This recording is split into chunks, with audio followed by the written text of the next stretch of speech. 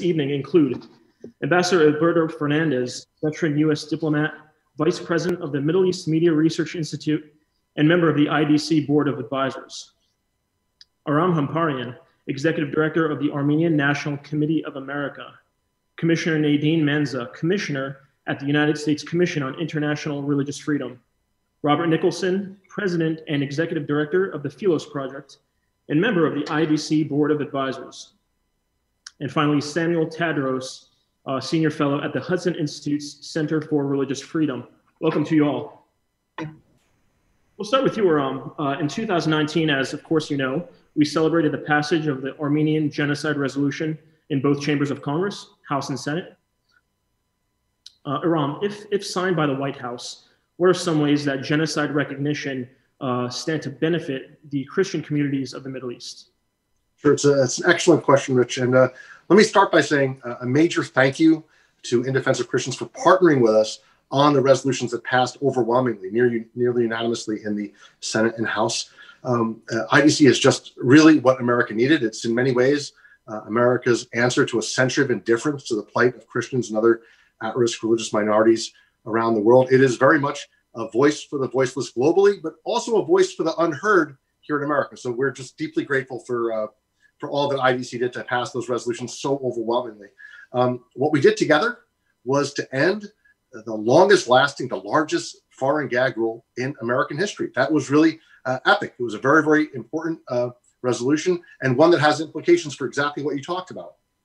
What we said is, we sent a message to the world that America is not going to outsource our genocide policy, our human rights policy to dictators around the world, that we are not going to be bullied or bribed into silence. And that's really important. When a potential future perpetrator of genocide starts thinking about perhaps repeating what happened in 1915 or repeating what happened, what ISIS perpetrated, when they start thinking about that, they're going to say, okay, do you think that we can kind of like manage the Americans into silence on this issue, or will we have to deal with the American people on this front? And I think that the passage of the resolution sent that message to perpetrators around the world that America will stand up for the victims of genocide, regardless of the political consequences. So I think as a result, certainly as Armenians, we feel safer. The resolution talks about Assyrians and Chaldeans and Greeks, of course, Maronites, Arameans, and Syriacs. So it encompasses the sort of the full range of the Turkish genocide. But I think our nations can certainly feel a little more secure that our suffering is not forgotten.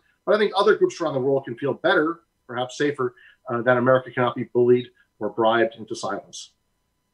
Thank you. And staying on the topic of Turkey, we just heard from Congressman Bilirakis about his work on House Resolution 1050, which addresses Turkey's oppression of Christians within its borders. In a national interest opinion piece last week, IDC President Tevfik Baklini and Michael Rubin of the American Enterprise Institute pointed out that Turkey is also actively engaged in oppressing and even attacking Christians beyond its borders. Now, Commissioner Maenza, can you tell us a bit about Turkey's current campaign targeting the Syriac Christians in northeast Syria? Sure. So in northeast Syria, USERF for quite a few years has been talking about the autonomous administration of north and east Syria, this government that is one of the only places in the Middle East where you can proselytize, legally change your religion. It's really been a refuge for religious minorities. I visited in last November and saw for myself how Christians like Syriacs, Assyrian, Armenians, Chaldeans, and even Kurdish Christian converts are able to live along with Muslims in a really tolerant society and be a part of governing. And so Turkey has spent millions of dollars trying to sell this narrative that this government exists solely to defeat Turkey, which is ridiculous. They exist to govern. And so last October, Turkey invaded northeast Syria for the third time with its Islamist allies, forcing over 200,000 to flee. The Christians, Yazidis, Kurds, and others who stayed have been subjected to killings, rapes, kidnapping, forced conversions, extortion, destruction of religious sites and cemeteries. And so we had USERF held a hearing on this in June, and we talked about both the remarkable religious freedom conditions in the autonomous administration, as well as what's happening in the areas Turkey invaded.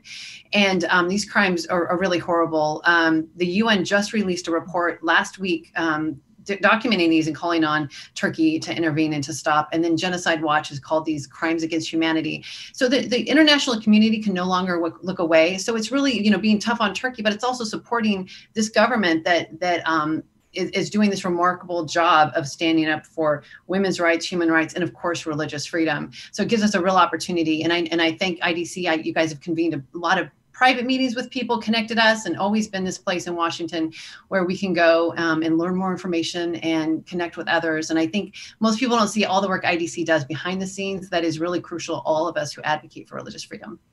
And an interesting thing, Commissioner Maenza, for some historical context, most of the Assyrian Christian victims in Northeast Syria are also the descendants of survivors of the Syriac-Assyrian, the Armenian genocide that Aram just spoke about a moment ago. So not only are they descendants of these survivors, they themselves are also survivors of the ISIS genocide.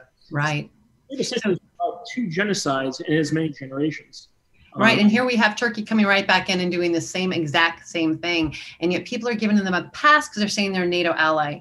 And what we're saying at USURF is being a NATO ally should actually not give them a pass, but instead they should be held to even a higher standard.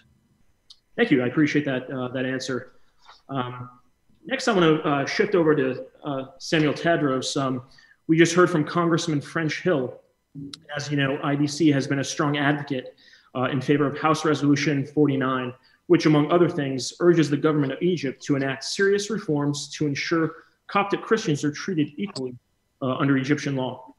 Mr. Tadros, in your view, what are some of the specific initiatives or reforms that the Egyptian government should prioritize today?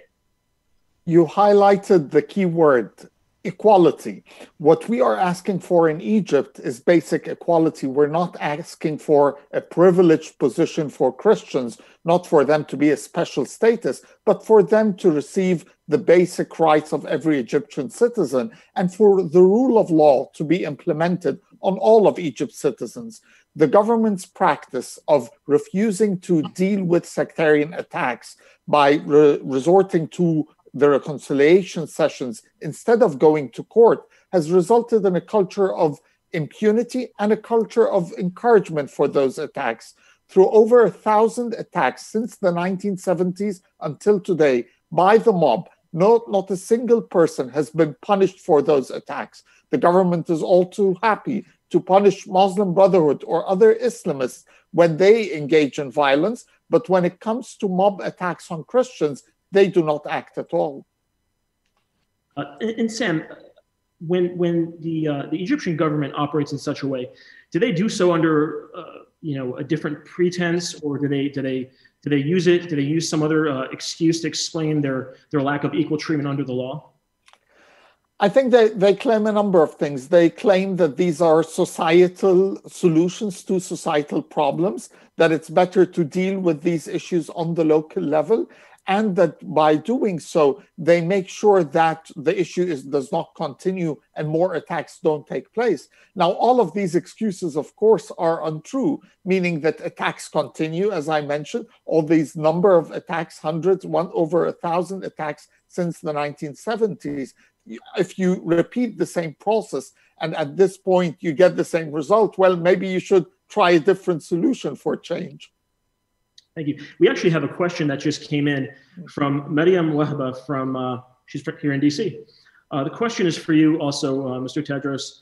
Taken into account the very recent protests in Egypt against President Sisi, what is the Coptic stance and to whom do we owe our Coptic loyalty? Well, I think each person chooses his political views. I don't think there's a collective Coptic response or collective Coptic position on political developments in Egypt. I think the Copts occupy different positions on the spectrum between those who support the current government and those that oppose it. And I think that's healthy. I think it's the natural position. Of course, the size of the protests were extremely minor and were Muslim Brotherhood organized protests mostly. And of course, as long as the Muslim Brotherhood and other Islamists continue to dominate the opposition to President Sisi, no one should be surprised that Copts wouldn't get excited about joining such protests. Thank you. Thank you all to all of our panelists. This is not over. We will be back later on in the program, but I encourage our viewers to keep those questions coming in. We will get to each and every one of them. We will try our best to anyhow. But we will see you back here in just a moment. Back to you, Tracy.